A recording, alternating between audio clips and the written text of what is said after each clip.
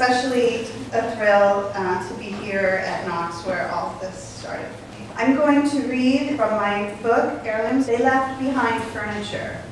Of course, it was too bulky, too big to bring to America. Though it was at this table, their destination was decided, their future set in motion. I'm going to read one poem, The Habits of Light.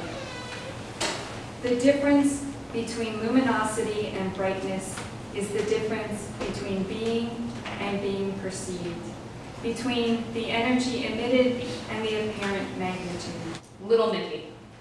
Why do we suck at this? Every single health teacher made it sound like it would just rise up out of you. Like when the toilet backs up and you plunge it and everything releases. It's just supposed to come up. It's supposed to be easy. Nicky. That's not fair, I guess.